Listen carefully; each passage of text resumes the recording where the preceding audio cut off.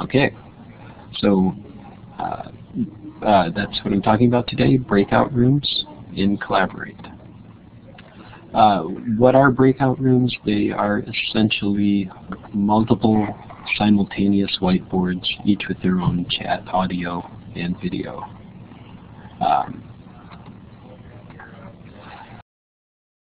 They can be created on the fly or in advance, and students or participants can be placed in breakout rooms or pulled back to the main room at any time.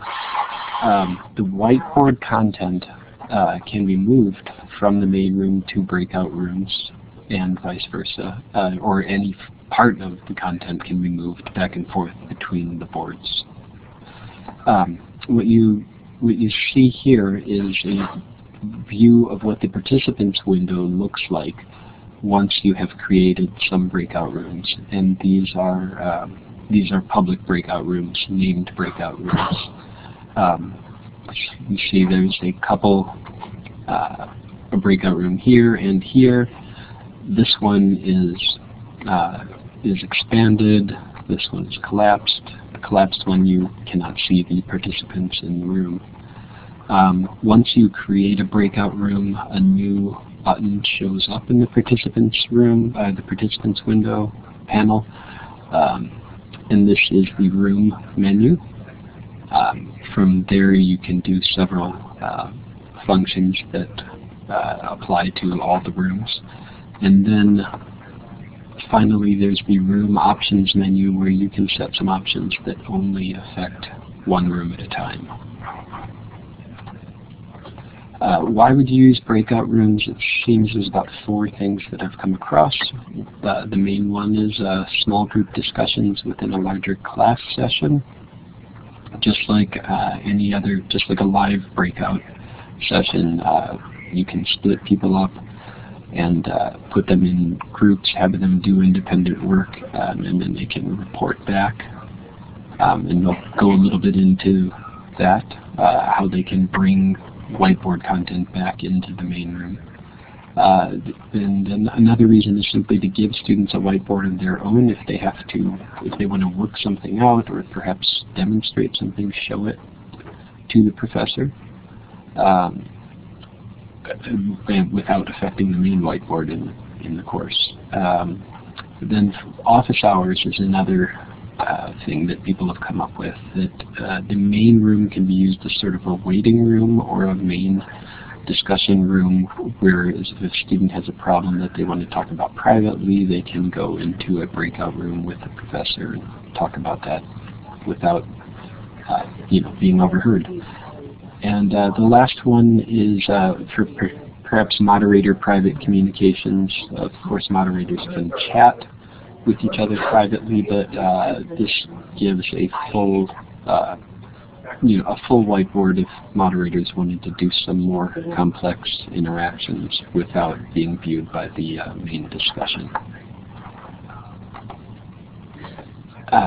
Creating breakout rooms is pretty simple. There's 3 ways.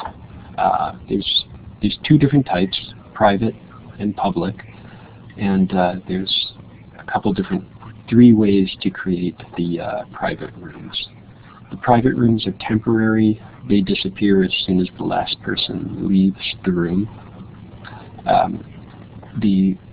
In order to create it, you simply go to the participant panel, select 1 or more participants, and then from the Tools menu, there's 3 different things you can do. From the Tools menu, you can go to Breakout Rooms and then go to Send to Breakout Room and then pick New Private Breakout Room.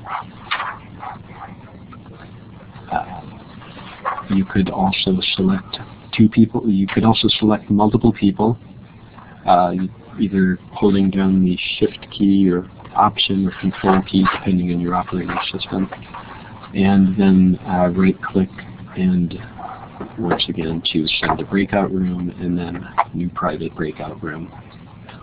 And finally, if you just choose 1 person and select the Room Options menu, you can send that person to a breakout room or a private breakout room.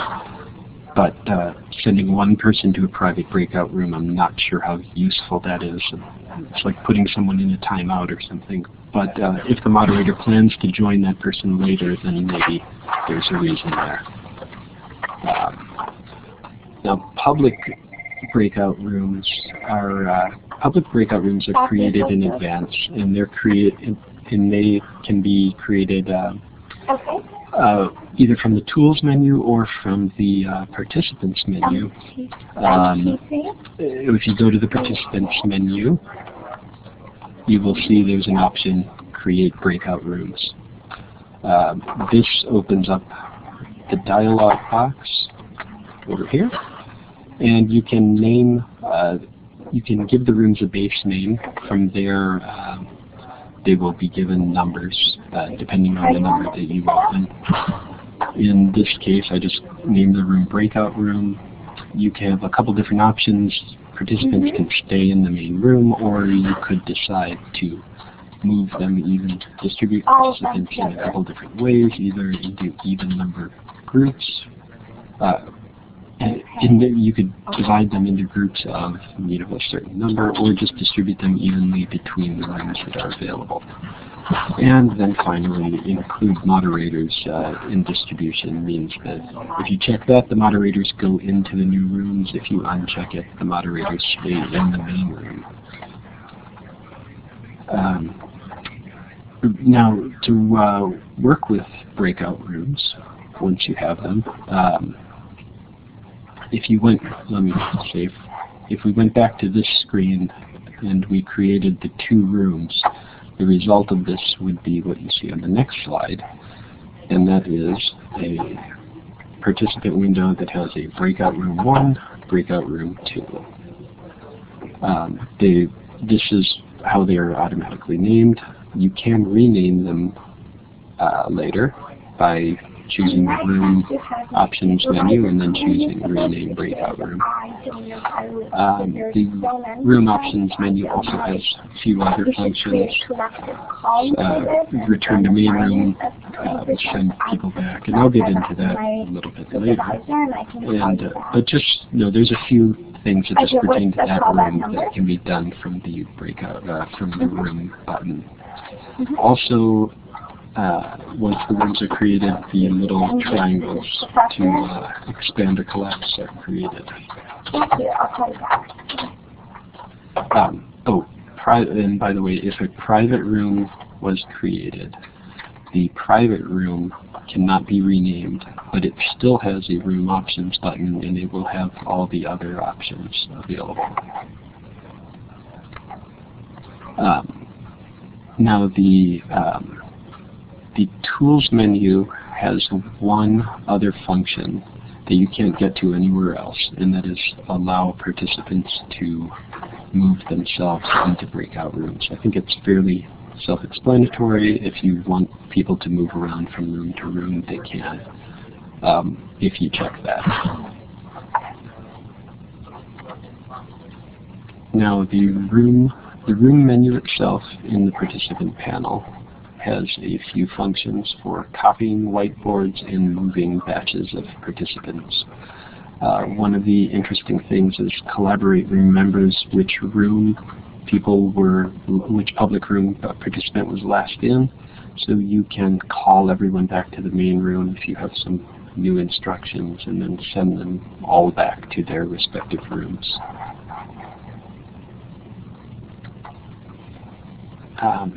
Now, a little bit about whiteboard manipulations. There's a few different ways you can move content from the main to and from any whiteboard, whether it's the main room or from one breakout room to another. You can, if you simply pick a page, right-click on it, choose Current Page, copy to Breakout Room, you can move this content to any breakout room or the main room if it's already in a breakout room. You can also open the Page Explorer, and you can simply drag and drop pages around, or you can right-click and choose selected pages, and then copy to breakout rooms. And that can be useful because you can copy that content to multiple rooms at the same time.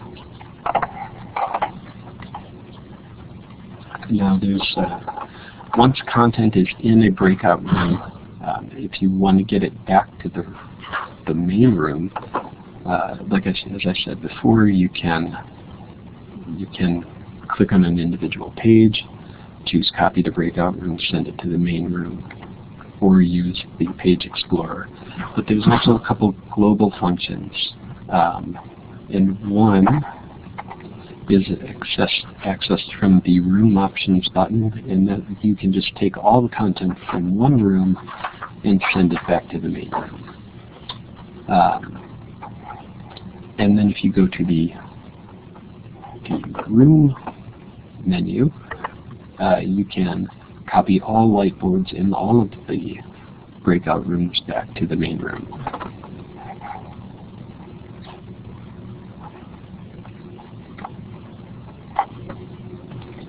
And finally, the last thing I want to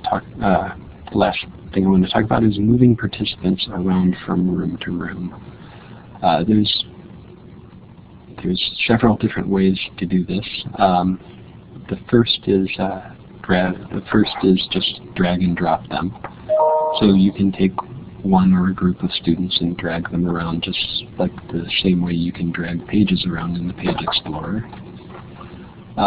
You can also right-click on the series of users, choose Send to Breakout Room. Or, if you just need to send one person, you can click their options button and send them to a breakout room. And that could be useful if you distributed your students into breakout rooms and then a person came in late. They would go into the main room, and you may want to make sure that they get to participate in the group activity as well. Now for returning users to the main room, you can drag and drop individual users just like you can with whiteboard content, but you can also get some global functions as well. You can go to an individual room, you can choose return to main room and send all those participants back to the main room, or you can go to the global room button and choose return everyone to the main room.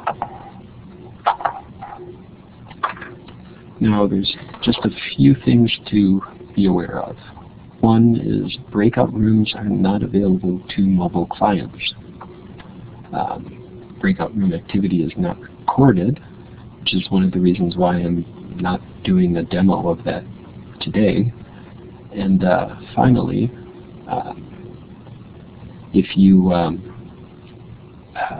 as I said earlier, if you do automatically assign attendees to breakout rooms, late attendees will still arrive to the main room, so you do have to be aware of that, that those people could be sitting in the main room when you have to be aware that people could be arriving late.